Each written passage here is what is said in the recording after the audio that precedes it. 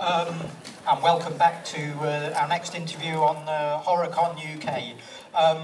For those of you that don't know me, my name's Darryl Buxton. I'm a horror critic going back years. If you read mags like Sam Hain and Jallow Pages back in the 80s and 90s, you might know my name from those. And I've been very kindly asked to handle some of the guest interviews this weekend, and the first one I'm going to do, we're going to welcome to the stage someone who's a real icon of the genre, a stuntman, actor, author, producer, and if my research is to be believed, a true life ghost hunter. And hopefully we'll find out more about that in our sessions with the man today and tomorrow. I'm only 5'6", as you can see, and so for the next half hour or so, I'm prepared to be very, very intimidated by the sheer bulk, not to mention the excessive talents of our special guest. Horror hounds, please give a big welcome to the cinema's greatest Jason Voorhees, Mr. Kane Hodder.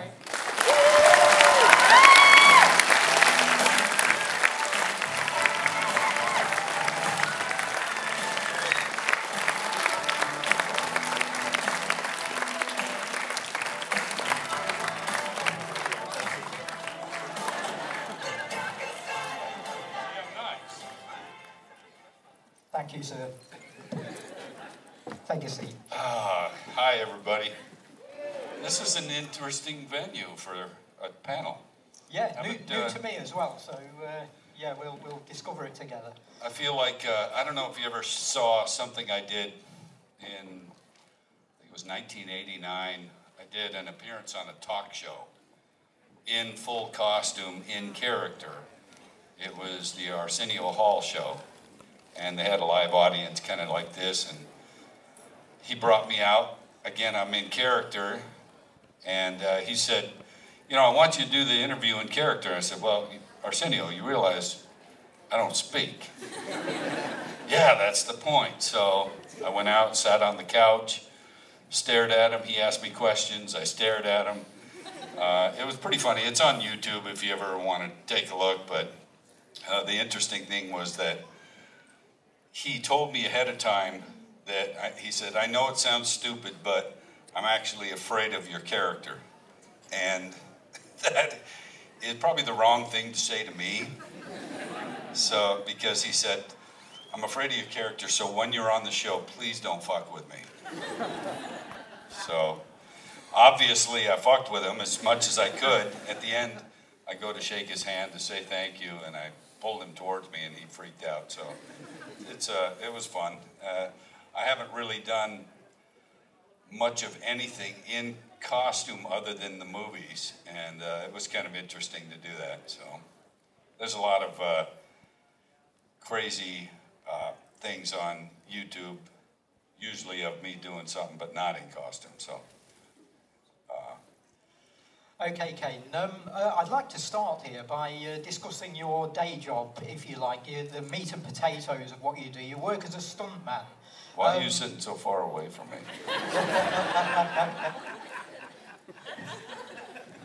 There you go. How's that? Yeah, sure. I don't want you to read the questions over my shoulder. Yes, I've been a stuntman for almost 40 years. I am now 61, and been doing stunts for, in January, it'll be exactly 40 years. And I don't know if you guys know, sorry you guys, I'm trying to make sure I engage you too. My first year in the stunt business, I got burned doing a fire stunt, almost killed me. 6 months after officially entering the stunt business. So not a great way to start a career, but it made me appreciate life, if nothing else, much more than I had at the time, because when it's almost taken from you, then you think, you know what, this is pretty cool that I'm around. So I think I changed for the better as a result of being burned, but it was a terrifically painful experience, and I didn't have proper care and stuff. But the very first thing I ever did as a professional stuntman was a TV show called Emergency. And I played, ironically, a person that had been burned on an oil refinery tower. And that was in January. In July of that year, I got burned for real. So it wasn't a great way to start a career, but I never once considered not continuing with stunts. I loved it so much, and I just loved the whole business, that it was part of my motivation to get out of the hospital and get back to work. And at the time, I wasn't sure if I'd do fire stunts again because of what had happened.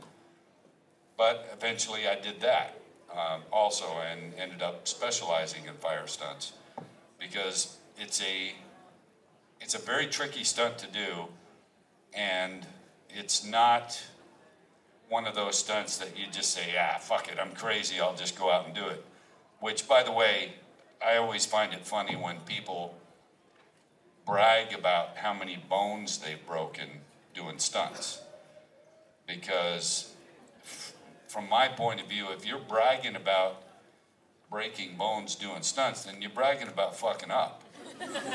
Because the point is to do a stunt successfully, not just not give a shit what happens. So I find it funny that, you know, people like Hal Needham back in the day used to brag about, I've broken 212 bones, and I wasn't impressed by that. Doesn't mean you're any better of a stuntman, just means you didn't do it as well.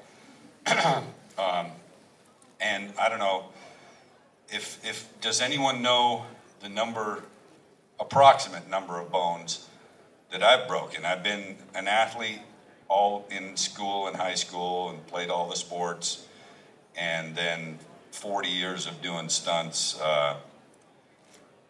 Do you think you could guess how many bones I've broken in my life? Just say a number. 25. 2. Oh, I heard the correct answer out there. 0. I have never broken a bone.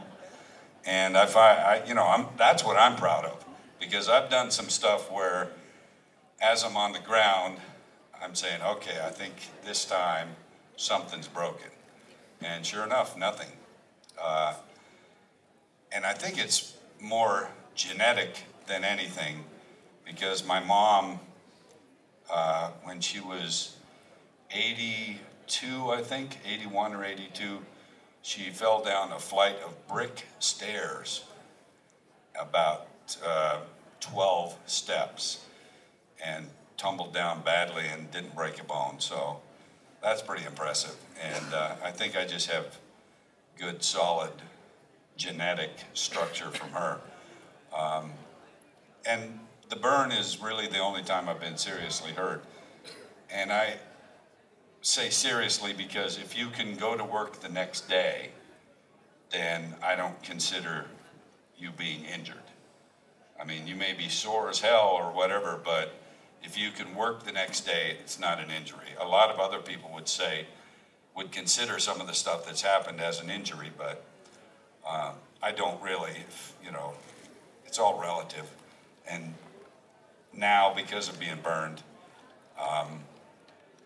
I don't really I have a very high threshold of pain, because once you go through being burned, and I received terrible care for the burn for the first 4 months, so I went through way more pain than I should have. So now, I've had minor surgeries done, my shoulders operated on, hernia and stuff, and I don't get put out for any of that. No anesthetic, because I don't find it necessary. Just a local anesthetic wherever the surgery is, but I think people overuse that stuff. So, but it's been a fun career in stunts, and I never anticipated, when I started in the stunt business, never thought I'd ever sign an autograph, first of all, because stunt people are typically in the background, and you have actors very often taking credit for something you did. Happens all the time.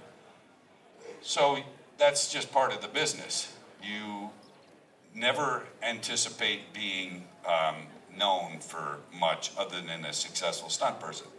So I think because of that background and that attitude going into the film business, I appreciate the fact that people do want me to sign stuff now, because I know how lucky I am.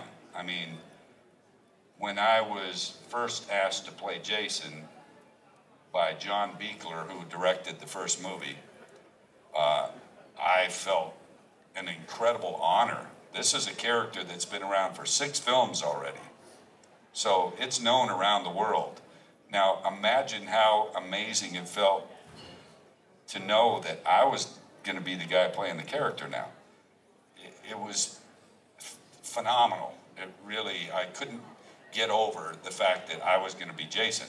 So because of that, I wanted to put everything I possibly could into performing the character instead of just walking through it. And, you know, I wanted to enjoy it and put my whole heart and soul into it so that the performance would be as good as it could be.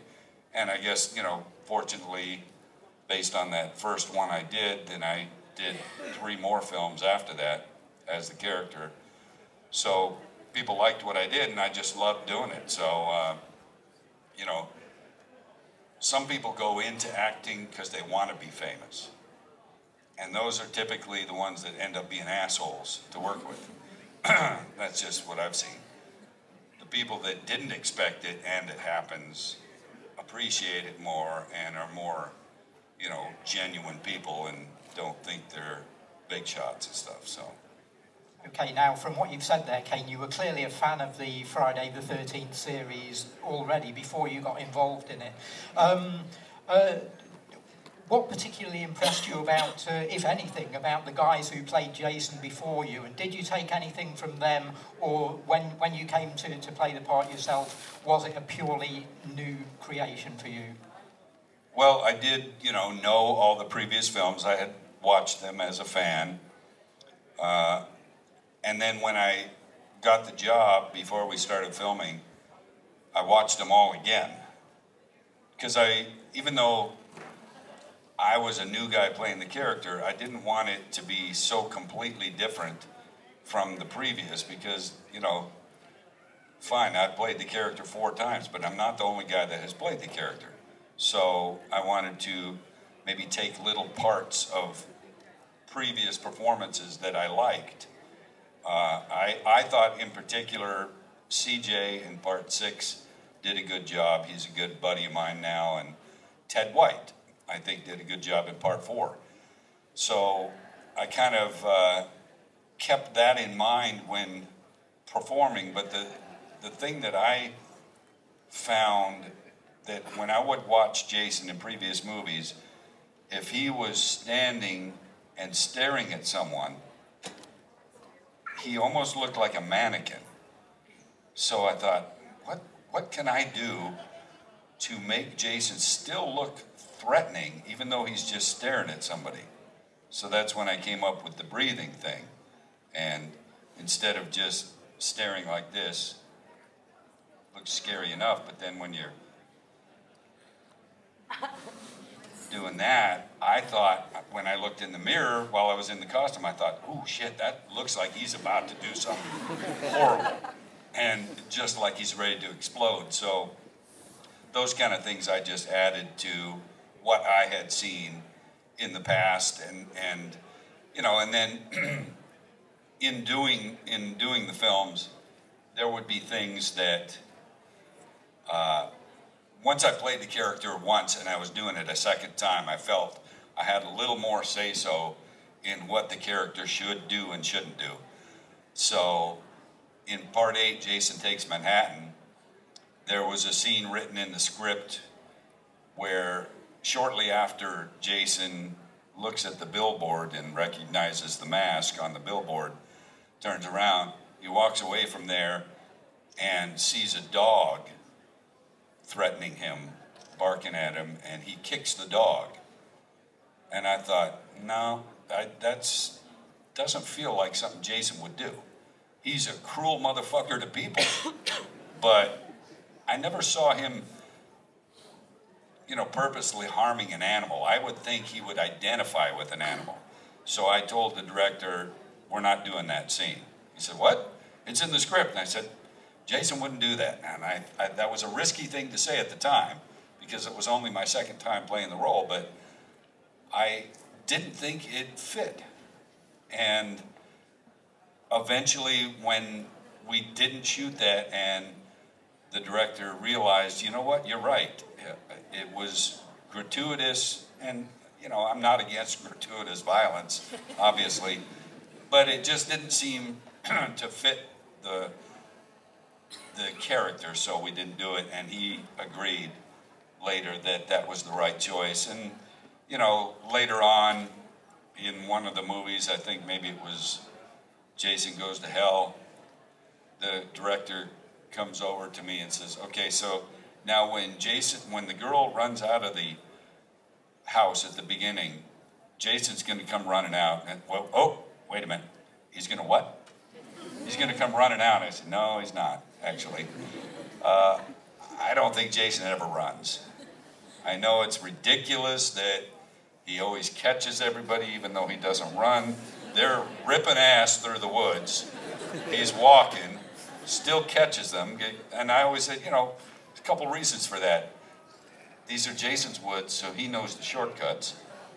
And they're always going to trip and fall, give me a chance to catch up. So even if it didn't make sense, once I started playing the character, which is part 7, I think Jason was more of a zombie, a kind of a dead, walking Jason.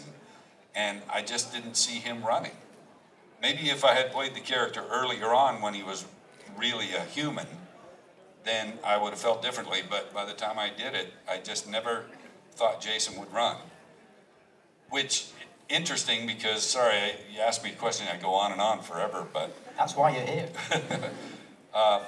You guys know that there's a video game coming out soon. Friday the 13th video game. Yeah, I'm very happy too. They asked me to do the motion capture for Jason for the game, and I was honored that they felt that. The producer said, there's no other person that we would want to do the motion capture. So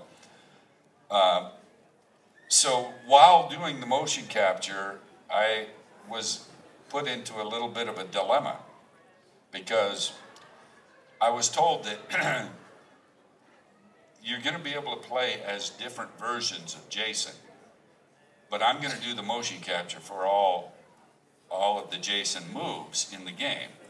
But you can play as part 7, as I believe part 2,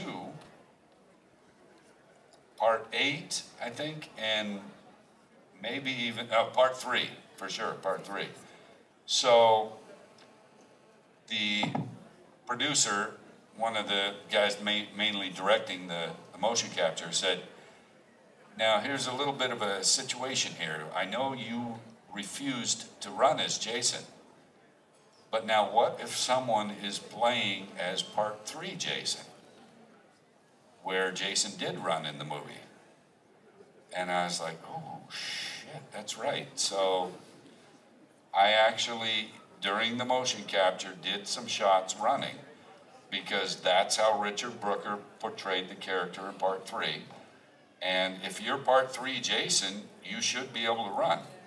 So it was kind of an odd thing that I never thought I would run as Jason, but I did. And it's because, you know, that's what he did. And if you're playing that version, I think you need to keep it consistent. Okay, now I'm sure you in the audience have got loads of questions for Mr. Hodder, so we'll give you an opportunity now to ask anything that you'd like. So anyone in the crowd. One in the front row there, yes. Hiya Kane, I just wanted to ask, you've played Jason and Victor Crowley. Is there any other horror icon you'd love to do, and why? Yes, you know, those two, of course, I love playing both of them. I hope we're not done with the Hatchet series yet, but you never know. I did do a bunch of scenes in Texas Chainsaw Massacre 3 as Leatherface, so a lot of the action scenes were me as that character, so that kind of counts. And I did the one shot in Jason Goes to Hell where Freddy's glove comes out of the ground and grabs the hockey mask and pulls it in at the end of the movie. That was actually me doing that in the Freddy glove and the Freddy sweater sleeves, so I technically did one shot as Freddy. So there's one major one missing, and it's a character I always would have loved to have played, which is Michael Myers in the Halloween movies. Yeah. Wouldn't he do a hell of a job as well? Can you imagine? I mean, it's very similar to Jason, but I would still make it different. I think Tyler did a fine job in Rob's Halloween movies, but that's the one I'd. I mean, I technically played Michael, but not in a Halloween movie.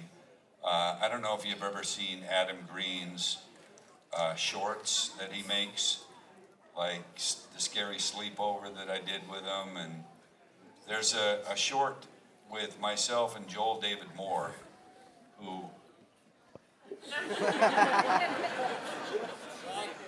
nice. Joel David Moore was in the first Hatchet movie, and he's a hilarious actor. And he did a shot, by the way, in that first Hatchet movie that I never thought somebody would do. There's a scene where Victor, I tackle him in the graveyard, and I'm on top of him, and we're face to face, and I scream, and all this gooey liquid shit comes out of my mouth and goes into his mouth as he's screaming. And I couldn't believe that he was willing to do that. They put a mixture of Mountain Dew and KY jelly in my mouth, and I had to hold it there and then scream and let it drip into his mouth, and he gargles it as he's screaming. But, you know, that's something to take a look at just for the disgusting factor.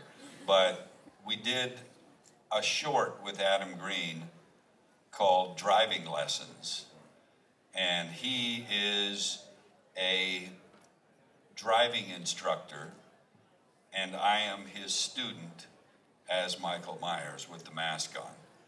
And it's pretty funny, just the things that happen in that piece. And it was fun to be Michael, but I can't claim it as official because it wasn't a movie. It wasn't a Halloween movie, but. Okay, if you're back tomorrow, we'll talk more about your working relationship with Adam then, if that's okay, and we'll get on to the Hatchet movies in more detail. Okay, any further questions from the audience? One just there, yeah.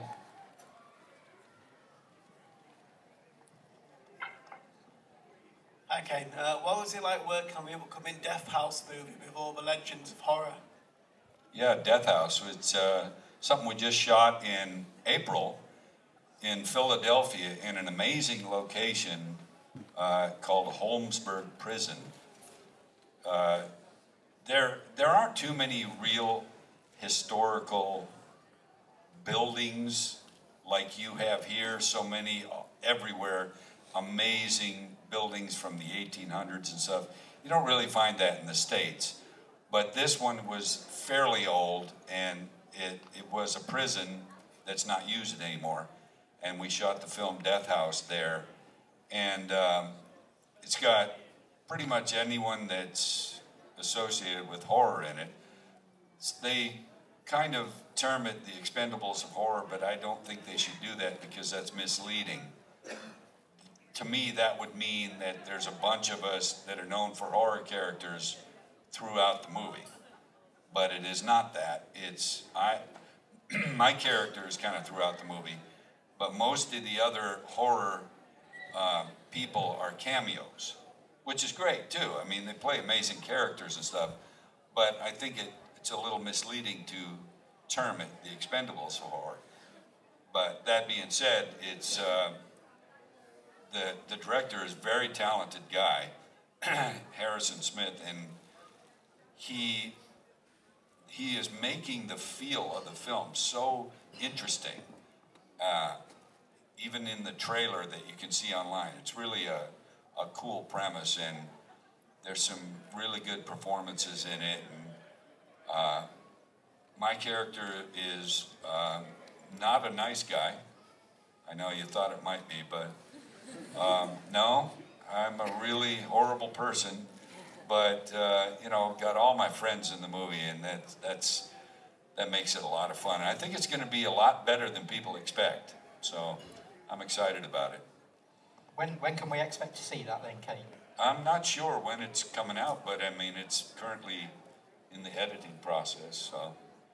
Okay, I'm sure we'll hear plenty more about that. Okay, anyone else in the audience? Any further questions? Yeah, one just here, yeah. Hi Kane, nice to meet you. So obviously we've discussed the fact that you're iconically known for playing Jason Voorhees, but obviously you have been a stuntman and an actor in many movies. I just wondered what has been your best movie experience over the years? Wow, there's so many fun, characters that I've played, and, I love playing the bad guy, don't get me wrong, but it's always nice. Any actor will tell you they like to be challenged with something different, and that's what Adam Green did with the Hatchet movies, with me playing Victor's father, so that I could do some emotional scenes, which I've always wanted to do. Because, I don't know, for me, whenever I watch someone, and if they're really emotional and crying, if it's someone that doesn't look like they would normally cry, for me, it's more effective. I don't know why. So I always wanted to be able to prove I could do a scene like that, and, got some good response from it. And lately I've done some comedies, and which is a lot of fun too, because I know you don't think so, but I'm a funny motherfucker. And it's fun to do comedy. It's just so completely different. I did a comedy about Bigfoot called Love in the Time of Monsters. And I play the head of the Bigfoot actors at a theme park. And Bigfoot shows up and starts killing us. So, but it's a very funny movie. And I did another one with John Schneider, who was known for playing Bo Duke on the Dukes of Hazzard. And I used to work on that show as a stuntman when I was, not working as much as I wanted, but working enough to make a living. I was I was one of the second string, I would call, stunt people on Dukes of Hazzard and on the Incredible Hulk TV show also. And so I've known John since then. He wrote and directed a movie called Smothered, which has a bunch of us horror people in it. Myself, Bill Moseley, R.A. Mihailov from Texas Chainsaw Massacre 3, Don Shanks, who played Michael in Halloween 5, maybe? Can't remember exactly. I think 4, I don't know. But, and we all play ourselves, basically, in the movie. And we are horror icons that nobody gives a shit about anymore. Like, we're at a horror convention, sitting at a table, and nobody comes up to us. And we're bitter and pissed off, and we get hired by a woman that owns a trailer park to haunt the trailer park for Halloween season, just to scare the guests. And so we jump at it, since we're not getting paid to sign our names anymore. And while we're working at the trailer park, somebody starts killing us off one by one. And the killer is, of us horror people, is a really pretty blonde girl with big tits. And she smothers people with her tits. So, hence the title of the movie. So it's very funny, and I think John Schneider is brilliant as a writer-director. And there was a scene, since I'm playing myself now, at the end of the movie, I've had kind of a hockey mask looking thing that I scare people with.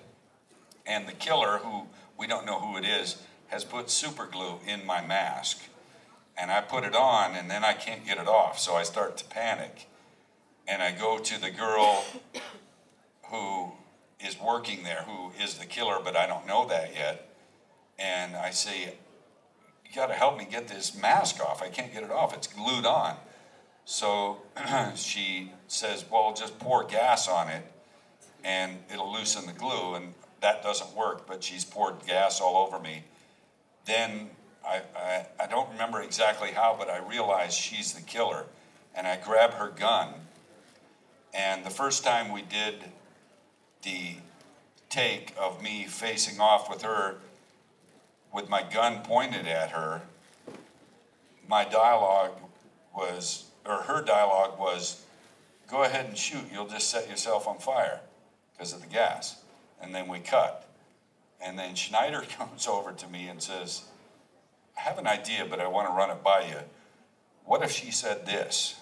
And I was like, wow, that is brilliant. So the next take, she says, go ahead and shoot. You'll just set yourself on fire.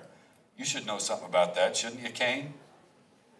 And I thought, holy shit, what one line makes you hate her even more and makes you sympathetic to me because of being burned.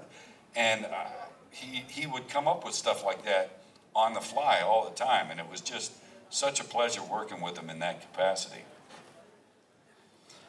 Kane, you've made it clear that it's a dream job for you playing brutes and monsters. Were you a horror fan as a kid? I was, yeah. I mean, I loved all the Universal monsters especially. I had all the models that I would put together, the Mummy, the Frankenstein, Dracula, you know, Phantom of the Opera even. So I always liked that kind of stuff, and my favorite horror film of all time, which still remains as my favorite, is The Exorcist. And what most of you don't realize, because you're not old enough to have seen it when it was in theaters, when it was first out, it was, people were terrified to even go to the theater because of everything that was in the news. You know, people were saying they were becoming possessed in the theater. They were saying they were passing out, throwing up just watching the movie. There was so much in the press that by the time you went to the theater, you were already scared. And I've never seen another movie have that impact on the public before you ever saw it. So that's why that'll always remain as my favorite horror film. And I think it still holds up, even though it's that old. It's still a pretty good movie now, even, with the visual effects and everything. But I'll always be a horror fan. And, you know, I think there are people in horror that weren't horror fans before they became known for it, and now they pretend that they always were. And, you know, I'm not going to mention any names, Robert Englund, because that would be rude. No, I'm just kidding. I don't know. But I think there are people, probably not him, but there are people that have become known in horror, and just to be fan-friendly, they pretend to have been horror fans all along. And I'm not sure if that was the case. But, I mean, that doesn't even mean that's a bad thing, but, you know, just be honest about it. I think actually Robert was a horror fan, if I remember now, but I just like giving him shit. Okay, now the bad news is that for today we've run out of time. We're on a pretty tight schedule, unfortunately. But the good news is that Mr. Hodder will be back with us tomorrow, and as we've suggested already, there's going to be plenty more to talk about. So I'm off to build up my muscles and practice my machete skills, and I'll be taking this guy on again tomorrow. So for now, can we thank Mr. Kane Hodder? Thank you. Thank you, guys. Thanks for coming in.